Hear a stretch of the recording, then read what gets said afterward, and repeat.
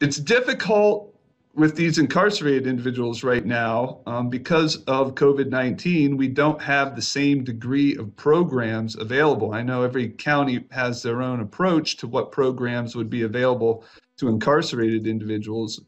I know that almost all, if not all, of the ones here in Lycoming County have been suspended, and I know that um, outside people bringing meetings in from the outside, whether they be different recovery programs.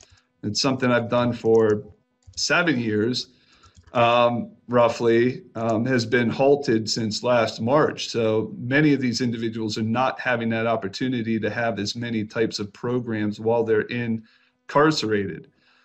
So what that has led me to do as an attorney, and what I advise the other attorneys in my office to do, is to really aggressively push to get these individuals' bails modified to allow them to get into treatment. The first step I always take in these situations is to contact our SCA and get somebody over there as soon as possible via phone or whatever means possible to assess that individual and then get a recommendation for what level of care, what level of treatment would be appropriate for them, and then attempt to modify their bail to facilitate that.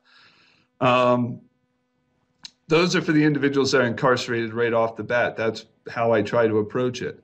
You know, with the methamphetamine and to some extent the cocaine use individuals, when they're initially incarcerated, depending on their degree and how long they've been using, it can be, it can be almost what I don't know the exact terminology, but they've almost reached a point of psychosis in many instances. And it's going to take a little bit before they're even probably ready or receptive to treatment that we would try to get for them. Other class of individuals would be those who post bail after being incarcerated. And they can be difficult sometimes in the sense that they don't necessarily have a level of accountability. So these individuals don't have to report to anyone if they're not on probation. They've posted their bail, maybe they're to their bail bondsman, but these individuals, in working with them, I tend to try to do the same suggestions and get them to do it, although there's a little bit less incentive on their part because their release isn't necessarily dependent upon it. They're already out. They're not accountable to anyone. I tend to frame that with them in the sense that this is something that's only going to benefit you. And for the people that are receptive to treatment, they'll usually follow through with whatever I recommend them to do. And like I said, I usually frame it, and this is what's best for your case for you to pursue these. But there are those individuals that they're out and they're not necessarily receptive for it, and they just want me to pursue their case if it's a trial track or suppression motion, and just to work on those, and that's what I do. But just with my personal background, I'm always going to try and nudge them in that direction. Even if I don't necessarily divulge my entire story to them.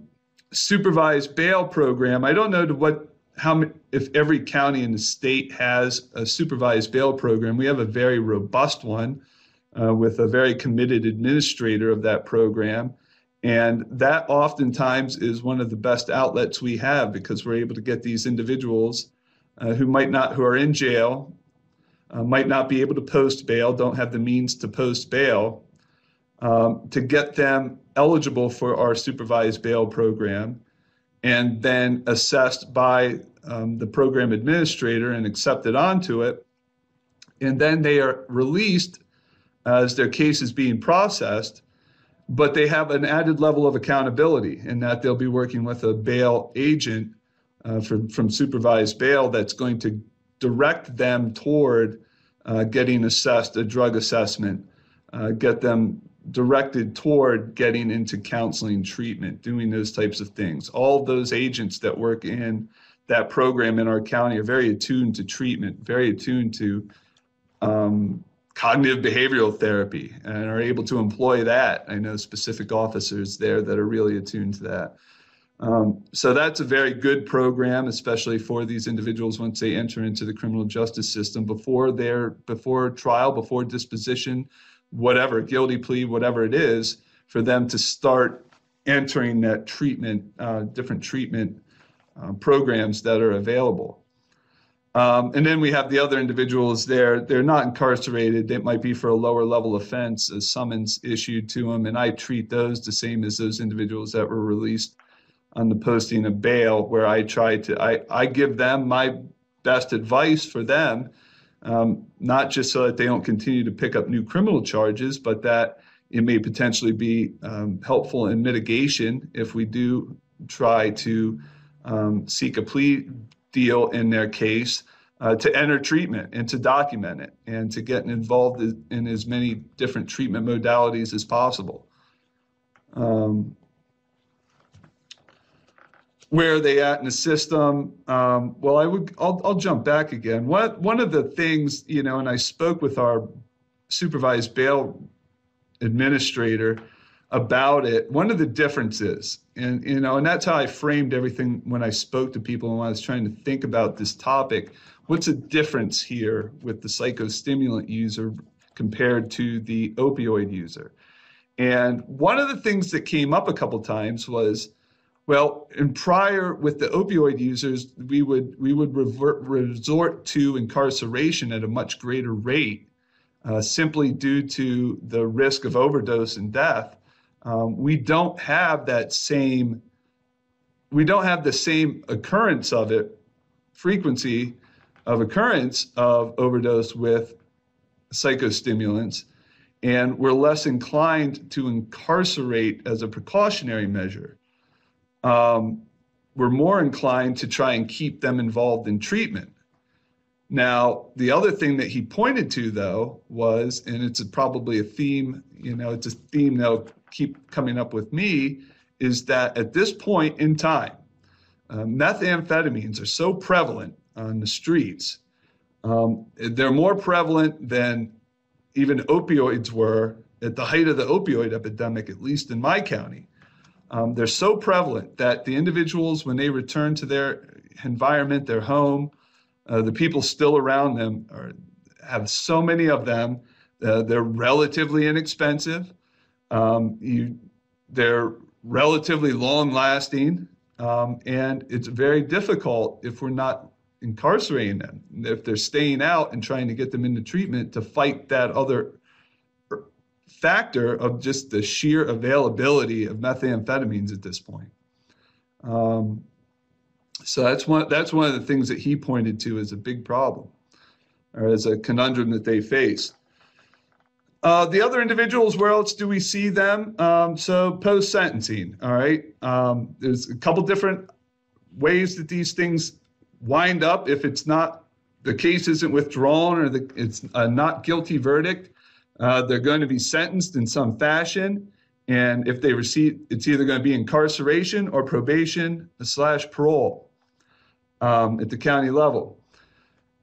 Incarceration, with these individuals, when I have an individual that is a really substance use disorder, methamphetamine, cocaine, and maybe they have a heightened prior record score, and it's just not, treatment court's not in the cards, and I've fought to get treatment court and couldn't get it.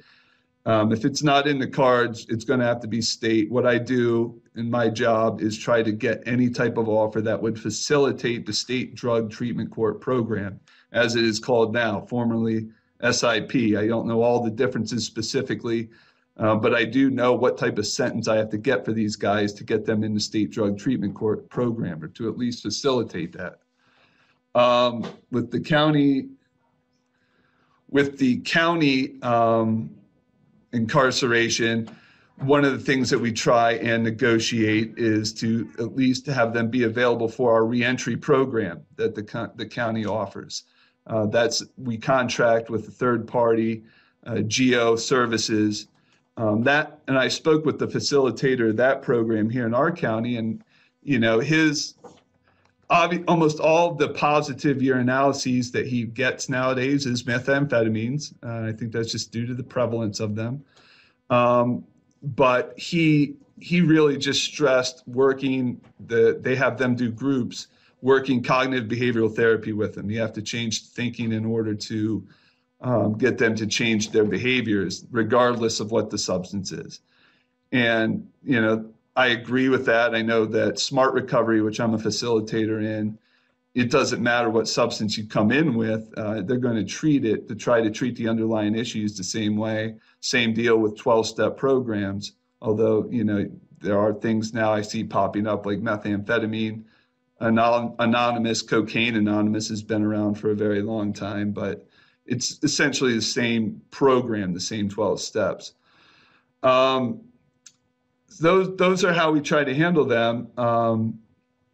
The probation parole people, they're either going to be on general supervision, and oftentimes individuals on general supervision in our county are made to complete that reentry program, which can be about a 6-month program, employing evidence-based techniques in urinalyses, testing on a pretty regular basis, or the county treatment courts, which is what I always fight for. It's my, I'm a treatment court graduate myself, so I try to do everything I possibly can to get these individuals onto our county treatment courts, because I firmly believe that those offer the best chance of success.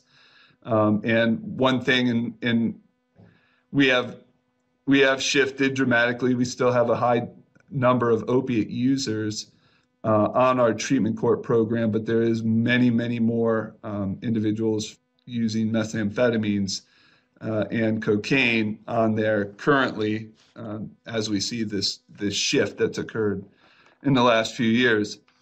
Some of the challenges, I just kind of wrote these down quickly. Lack of MAT.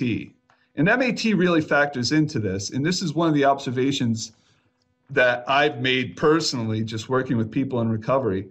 MAT has been very effective for the opioid use population, opioid use disorder.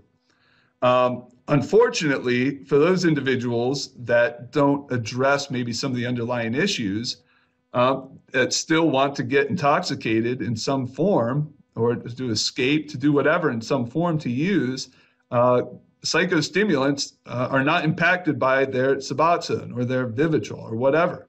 And it has been, for those individuals, I've seen a lot of people that were formerly opioid users who were on MAT who decided, or who are now lapsing, using psychostimulants just because the MAT won't cover it.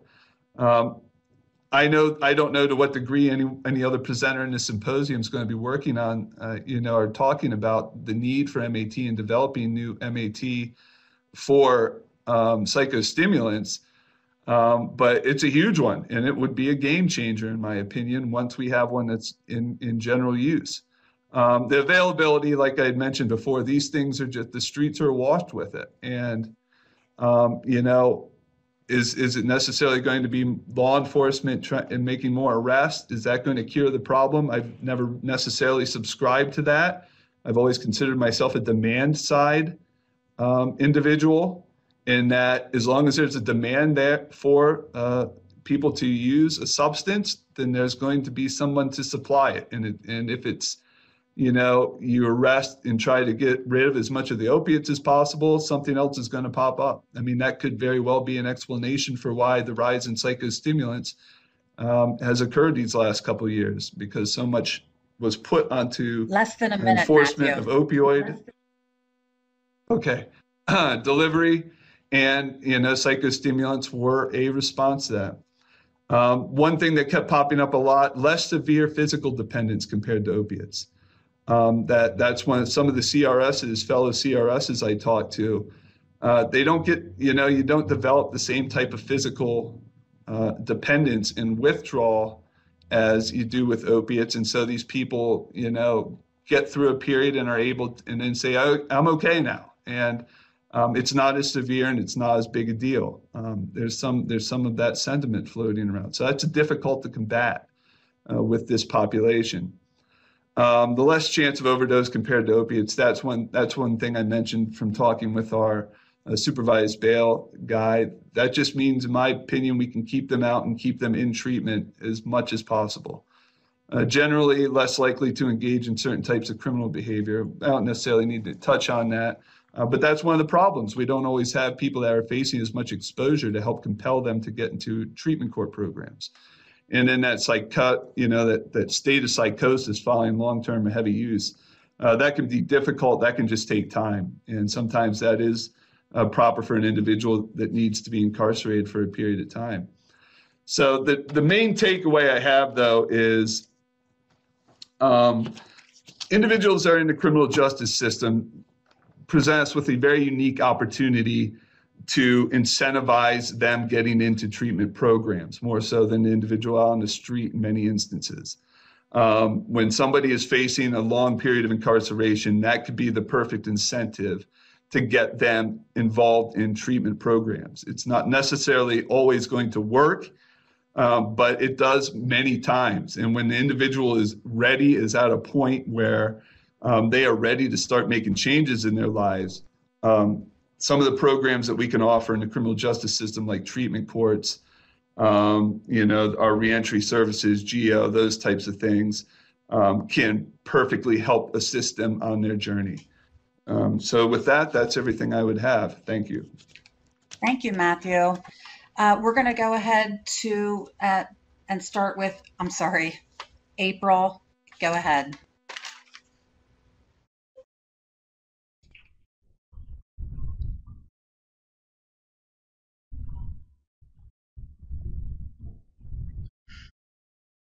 Thank you.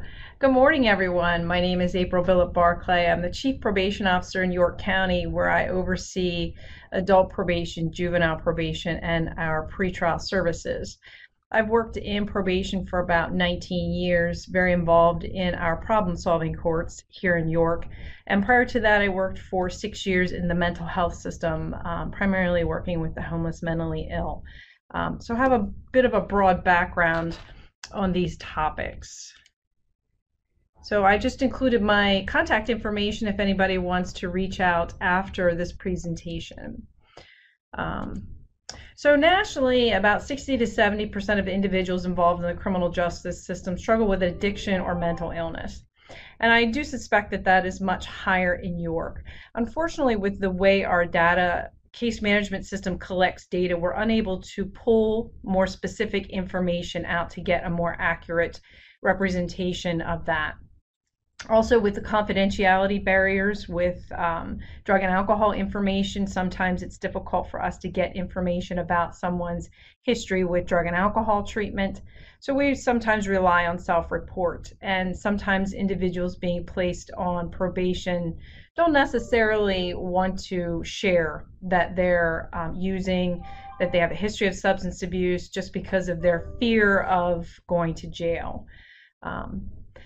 And also with our coroner has been tracking statistics related to overdose deaths, and at the height of the heroin epidemic, York County was one of the highest in the state. Those numbers had gradually come down over the last couple years, and then unfortunately this year with COVID, there has been a dramatic increase in those deaths, which is unfortunate.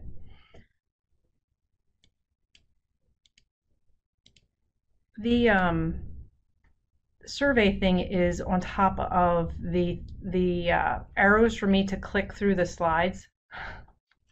Thank you. Okay, so what are we seeing in York? York County had traditionally been very high with, I would say about 50-50 with crack cocaine and heroin. This was traditionally what we dealt with here in York.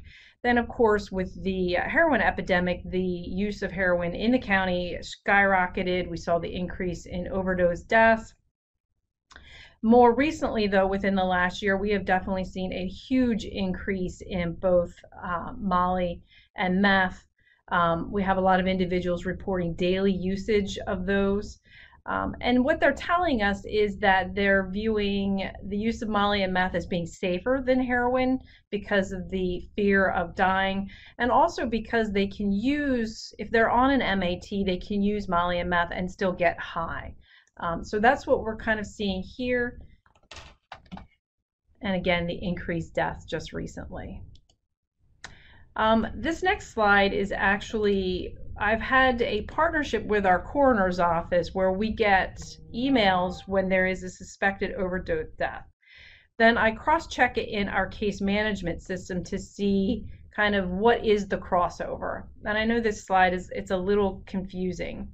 But so far, of the deaths that have occurred in York County since the January 1 till the end of October, 36% of those individuals were on supervision with us at the time of their death. Another 35% of them had been on probation at some point, which is a total of about 71% had some history with adult probation. If we dived into that further, about 18% of them had been previously on juvenile supervision. 6% of them had just been released from the jail, our county jail, in the last 7 days, and 3% of them had been released from the jail in the last 28 days. And 60% of them had been in jail at some point. So what this shows us is that there is a huge crossover with addiction and the criminal justice system and the kind of the consequences of that addiction.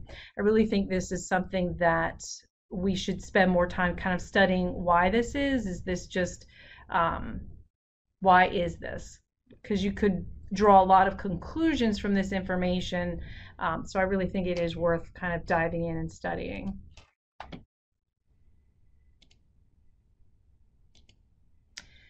So one of the things that we've done recently is partnering with our local law enforcement to get information on who is overdosing in the community. As the police are having interactions with individuals and responding to calls about overdoses, the information kind of goes into a vacuum. They enter it into JNet, into Odin, but we don't really get that information, and we don't really, I'm sure you can imagine that sometimes individuals on supervision aren't necessarily calling in right away to let their probation officer know because of their fear of going to jail, their fear of the consequences of that use. So we've had this partnership primarily with the city where the majority of the overdoses happen, and I have been able to get it from some of the surrounding police departments where individuals who are overdosing that they're responding to, they're reporting that information to us. So of that information that we're receiving, 33% of those individuals were on active supervision at the time of the overdose. 60% had some involvement, current or prior. 51% had been in jail at some point, and 19% had had prior involvement in the juvenile system. So what do we do with this information? Our office in York, we've really been moving more towards, let's get individuals into treatment, because jail isn't really the best place for someone to get treatment. It's not necessarily a safe environment for people to engage and be honest and open with treatment. So our initiative, or our push over the last 6-7 years, has been to really get people into treatment. So we make decisions on a daily basis when someone is using or relapsing about what is the best course of action. Is it jail? Is it not jail? And I would agree with Matthew that, with heroin, the probation officers really did think more about putting people in jail for fear of those individuals dying, whereas with meth, it's not as much of an issue. But our goal is definitely to divert people into treatment.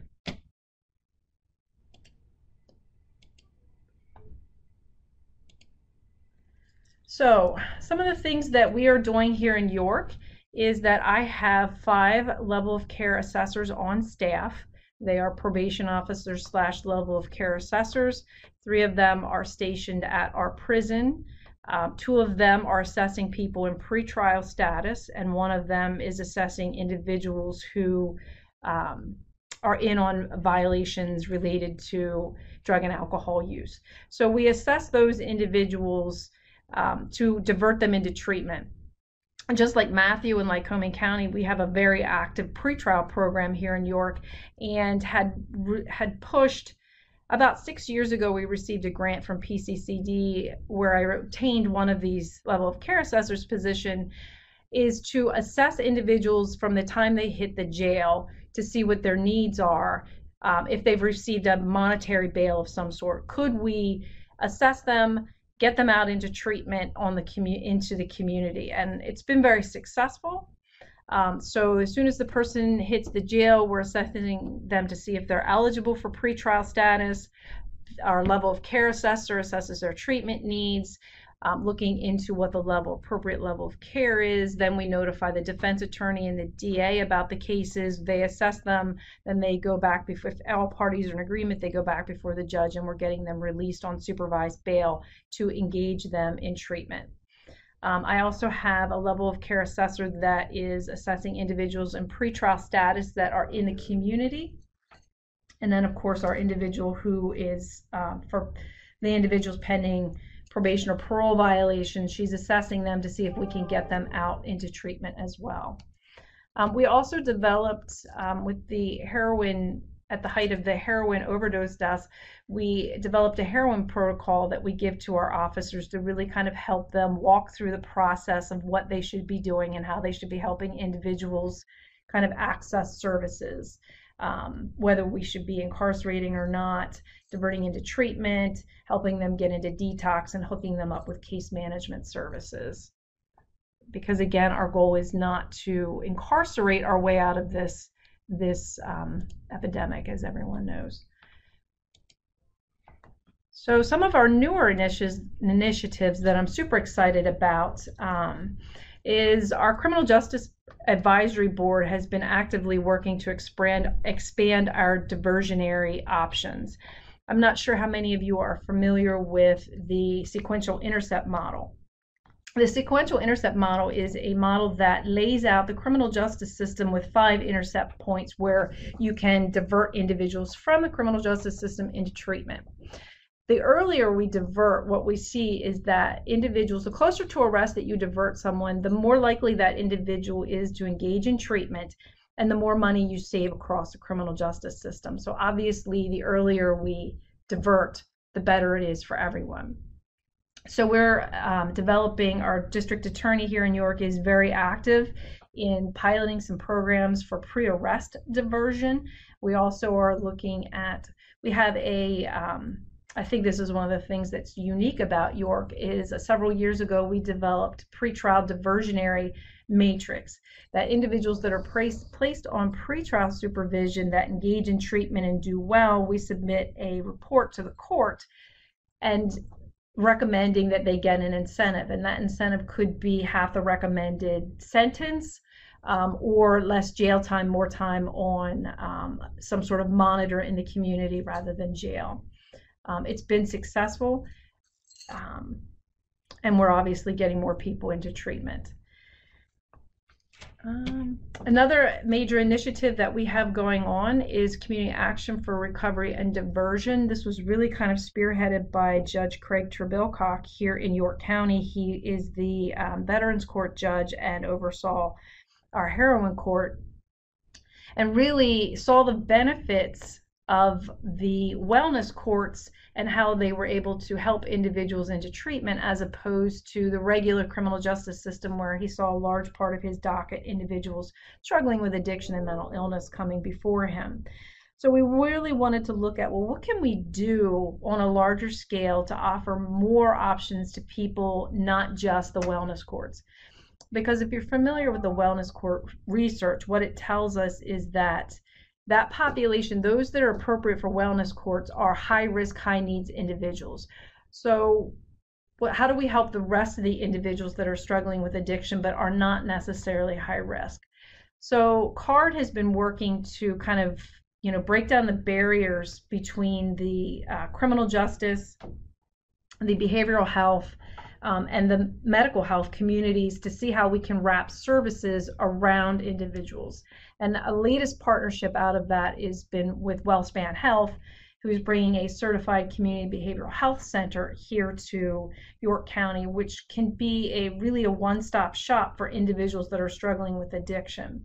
And they're partnering with us, and I will actually have probation staff there from our pretrial officer all the way up to regular probation officers and our level of care assessors to kind of be a part of that.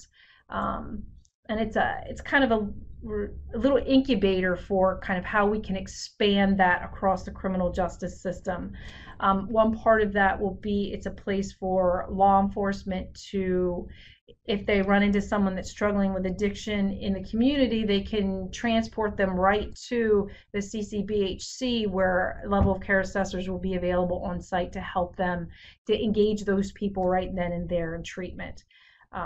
So lots of exciting things coming in York through our pretrial efforts, through our CARD initiative. Thank you so much, April. That's all I We'll have. go on And while I have a to slide that says questions, I guess. Judge Eleni Geishauer.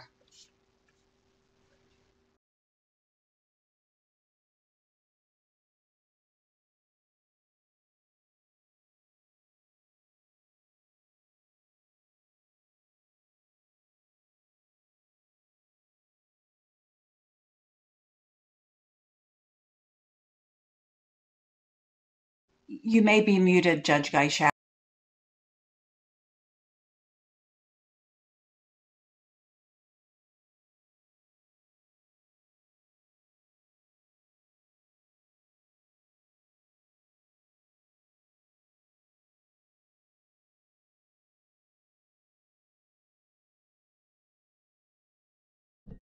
Thank you. I'm sorry.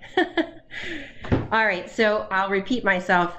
I'm Judge Geishauser. I am a common pleas judge in Berks County, Pennsylvania. I preside over all the DUIs in Berks County, which amount to be about 1,500 cases, as well as treatment court, which is DUI treatment court for me. Our county actually has 4 treatment courts. We have a mental health treatment court, a drug treatment court, DUI treatment court, and a veterans treatment court. So we have a really robust system here that I think we are all really proud of. I'm going to just outline a little bit about what we do in DUI treatment court. When I first came, just to give you a frame of reference for the last 4 years, I would say the majority of the cases were alcohol. So I think that people have a misconception that a driving under the influence offense means alcohol. It does not. It is any alcohol or controlled substance. Even legal prescription controlled substances can qualify as a driving under the influence offense, depending on the facts. So what I have seen in the last 5 years is a market increase from strictly alcohol driving under the influence offenses to a balance of controlled substances, including meth, which for us in Berks County is on the rise, to the point where currently my court has about 36% of the individuals who are currently engaged in treatment court are controlled substances versus alcohol. So DUI treatment court is a diversionary program. It is for multiple offenders. So if you have a second or third offense DUI, you can apply for treatment court. The fourth offense can be waived.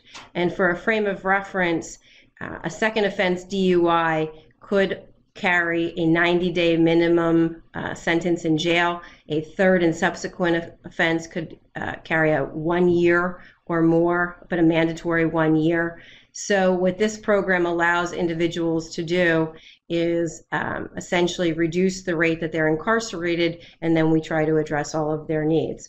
So unique to Berks County is the fact that our treatment court does not just address high-risk, high-need individuals. We implement an assessment tool called the DUI RANT, the Risk and Needs Assessment. And what we do then is classify individuals based on both their RANT and their CRN evaluation into a category of high risk, high need, high risk, low need, low risk, high need. And each of those tracks, if you will, have different reporting requirements because, as we know from the research, you do not want to overprogram someone and you do not want to underprogram. So this is our best attempt based on proven tools to place an individual, a participant, in the correct track and meet those needs without over-meeting or under-meeting. So what's required is an application. That application is filed through the court, and it is assessed by my team, which is made up of myself, a member of law enforcement, members of probation, who supervise our participants, members of treatment who have been integral in making recommendations throughout the process. We have a member from TASK, which is kind of our county testing agent. We also have members of pretrial services, and we have a partnership in Berks County with the YMCA, which is right across the street from the courthouse. So we have a 6-month case management included program at the YMCA for some of our participants. So an individual from the YMCA sits on our team, as well as members of the district attorney's office and the public defender's office to represent those aspects of the case. So we evaluate each participant based on their application. I will tell you that I am fairly generous in allowing people to be admitted to DUI treatment court. We were trained to not shy away from the hard cases, so we have even begun in the right situations to allow individuals who have possession with intent to deliver in their criminal backgrounds to participate in treatment court, which is something kind of new and which has developed as I've gone to different state trial judge conferences, and we as judges have discussed the population and what we're hoping to do. So the program is made up of those tiers. The key components of the program are essentially a non-adversarial team approach, which is the team that we just discussed, an intensive post-conviction court supervision, reliable evaluation and a treatment plan, frequent drug and alcohol testing, accountability, and immediate incentives and sanctions. So to just give a little bit of an overview, the program is 18 months. During that 18-month period, there are 3 phases in DUI treatment court, and each phase has different goals and different requirements. The first phase is really about stabilization. What we do is we get them involved in their testing, we get the treatment started, we get them kind of going, organized. It's a phase of great organization. The second phase, we delve a little bit deeper into criminogenic needs and also those things that are the catalysts for their use. We see an enormous amount of abuse. An interesting side note, my team went to a training in Washington, D.C. for the National Association of Drug Court Professionals, and one of the things that we implemented in 2016 was a separation of our males and females so that the women had a separate treatment court meeting from the men. And I will tell you that that was profound. The effect of it was profound, because what we learned was a lot of the underlying causes for both populations, not just the women, really rooted in abuse. And neither population was very comfortable in sharing that with the opposite sex present. It was that simple. And so that had a revolutionary effect on what those court sessions looked like. So they report to me every other week if they are a track 1. Some individuals report once a month. Some individuals report once a quarter based on the tier that they have been placed in. We track their treatment. They have to engage in 3 recovery-related events each week that can include treatment. Some of the recovery-related events that I think are unique to Berks County, we actually have a fitness program called Motive Fitness. We have a Master Garden program.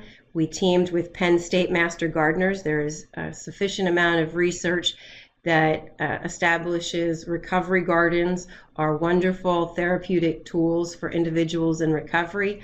So we have partnered with Penn State Master Gardeners, and in the spring they have an educational piece with each session. They offer 2 different times a week, and then you have the educational piece. They choose what they're going to plant. We have 10 plots at a place called Opportunity House. Our participants plant it, they weed it, they harvest it, and all the while they learn container gardening, all kinds of wonderful things.